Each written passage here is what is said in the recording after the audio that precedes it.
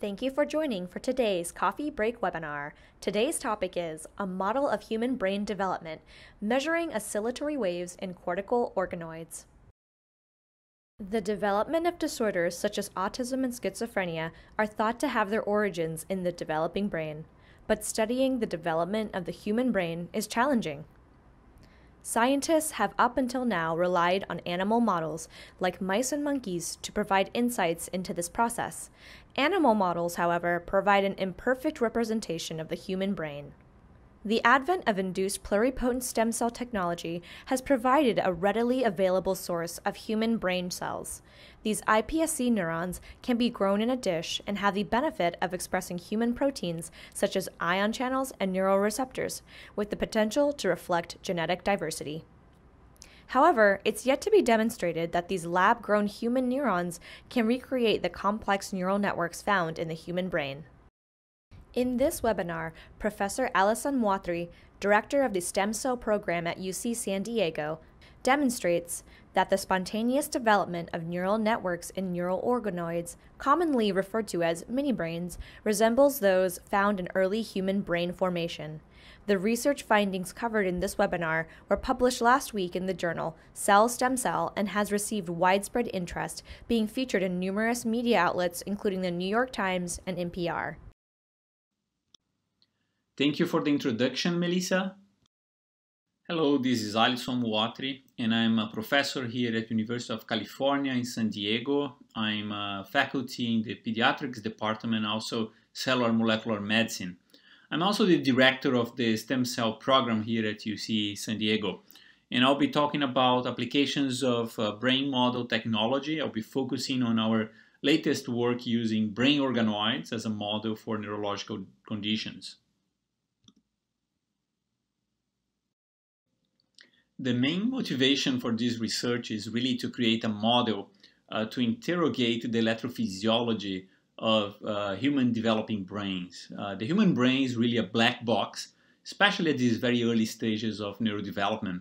So the access to the human developing brain uterus, it's visually impossible, would not be ethical to really study these early stages in a healthy human brain.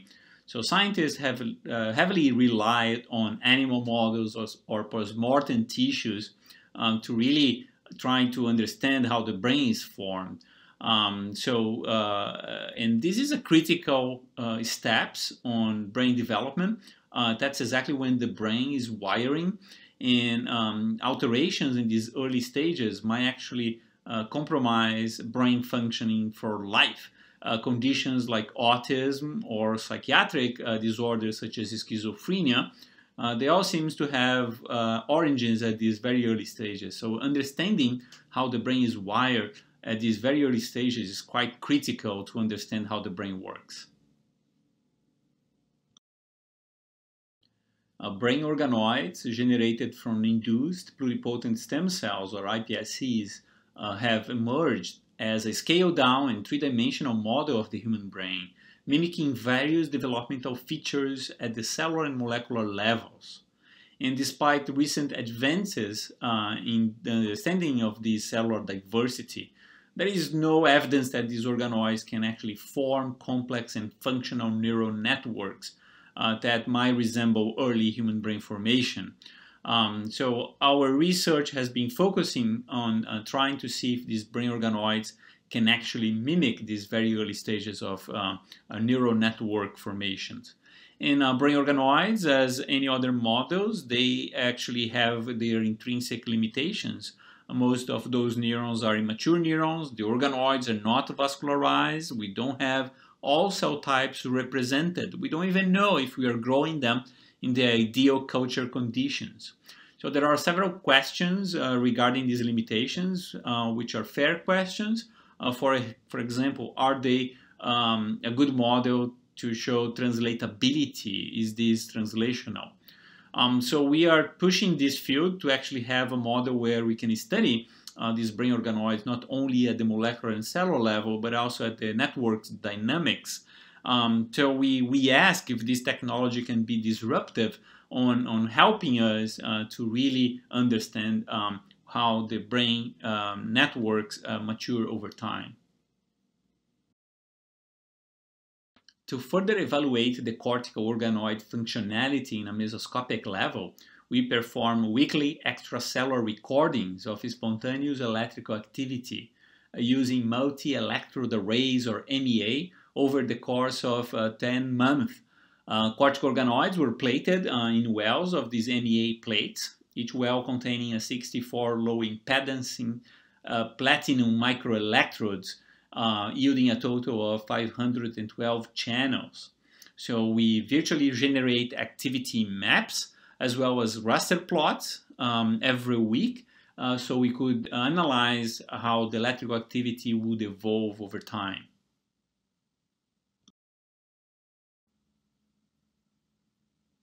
Over the course of 10 months, the cortical organoids exhibit consistent increases in electrical activity. We can measure that by channel-wise firing rate, burst frequency, and synchrony, which indicates a continuously evolving neural network. Additionally, the variability between the replicates over the 40 weeks of differentiation was significantly lower compared to the iPS-derived neurons in monolayer 2D cultures, which was a big surprise to us.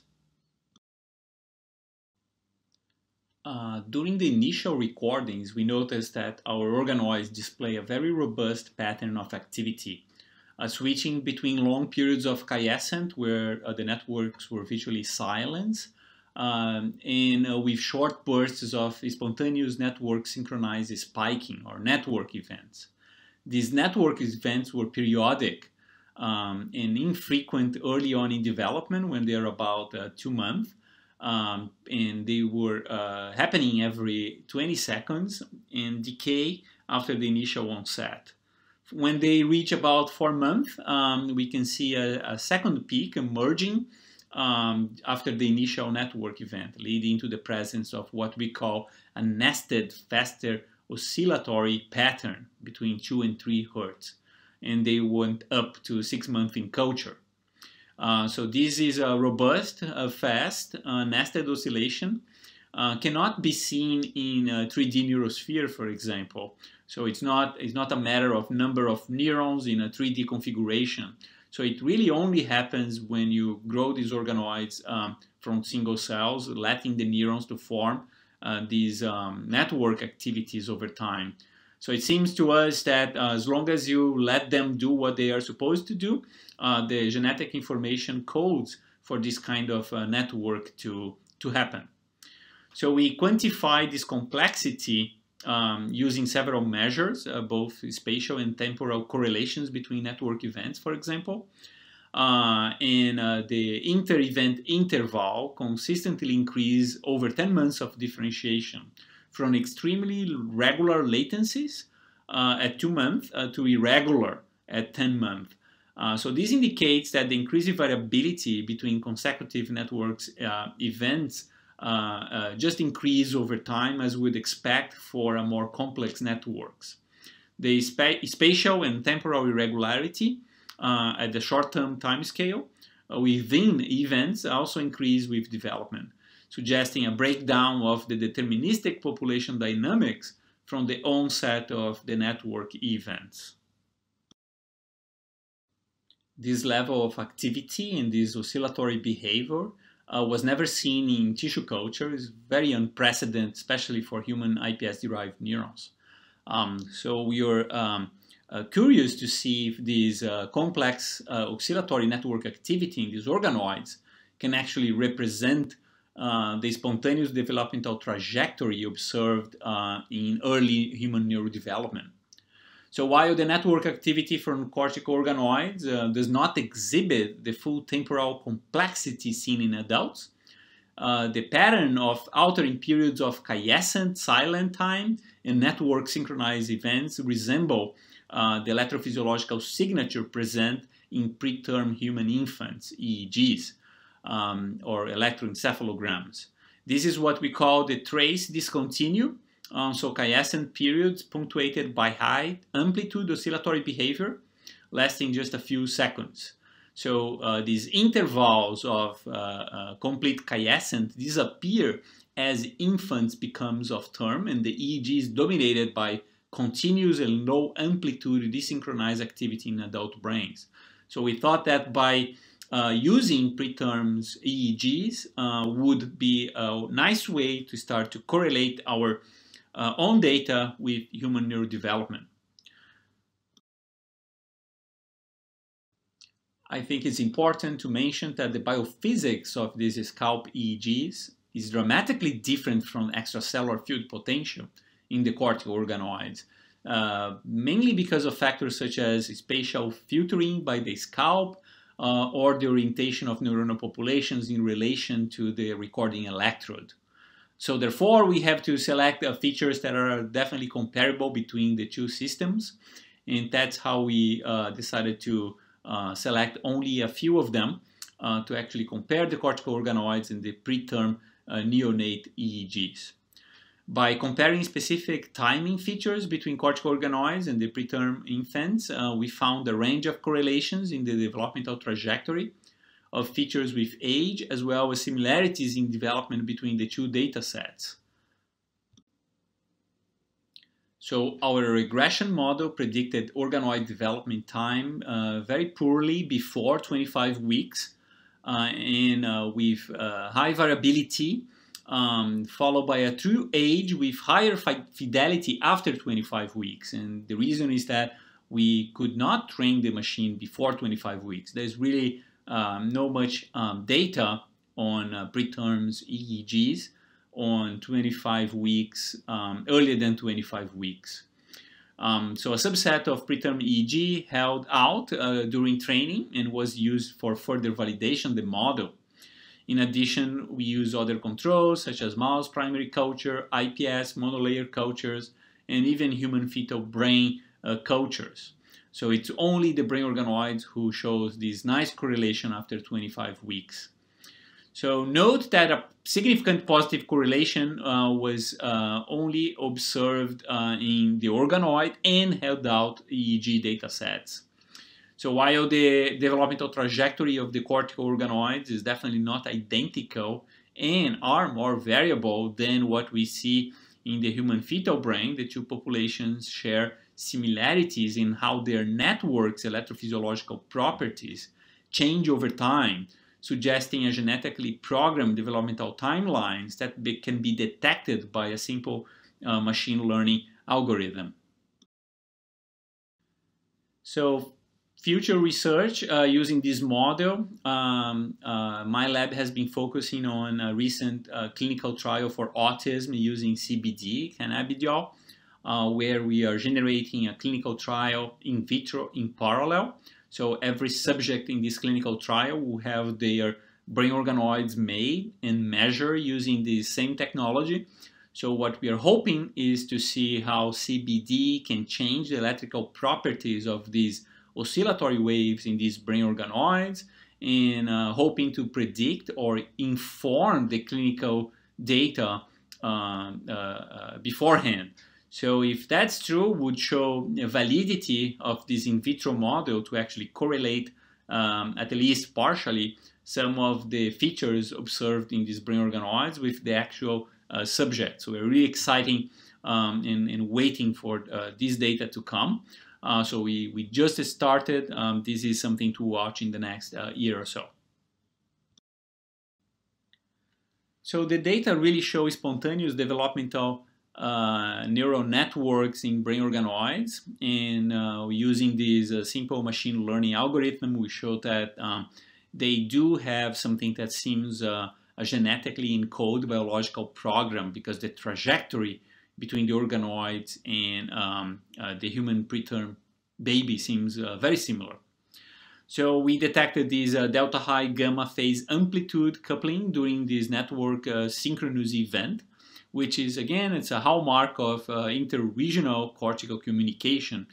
This is suggesting that probably what we are having in these organoids to have such a high level of activity and nested oscillatory behavior is some kind of a microcircuitries being formed as we let them mature. The organoid electrophysiological signature mimics preterm neonatal brain, especially after 25 weeks post-conception. We cannot train the machine before that, just lack of data. And potential use of these brain organoids to model neurodevelopmental and disease states are ongoing. As I mentioned, this clinical trial is something that will really show validity on translatability as one of the key features that we think that these brain organoids might be useful in the future. I hope this was useful. There is tons of data in the manuscript. I invite you to read and comment, send me messages if you have any questions. This work was done by or led by 3 researchers in my lab. This is Kleber Trujillo, who is really a leader on this field now and has been pushing a lot to get this model going. The Priscilla Negrais, another postdoc in the lab, and a grad student in the Wojtek lab, Richard Gall. Those 3 actually did the vast majority of the groundbreak working that you see in this manuscript.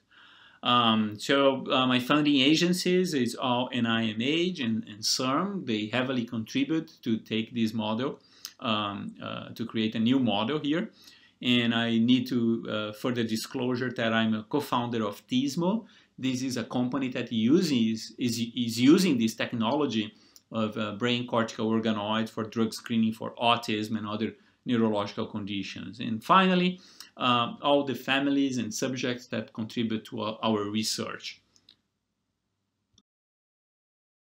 If you want to learn about how to record from mini brains on Maestro MEA, visit axionbio.com/mini-brain for more details. And that is the conclusion for today's Coffee Break webinar. If you have any questions you would like to ask regarding the research presented, or if you are interested in presenting your own research with microelectrode array technology, please forward them to coffeebreak@axionbio.com. For questions submitted for Dr. Muotri, he will be in touch with you shortly. Thank you for joining in on today's Coffee Break webinar, and we look forward to seeing you again.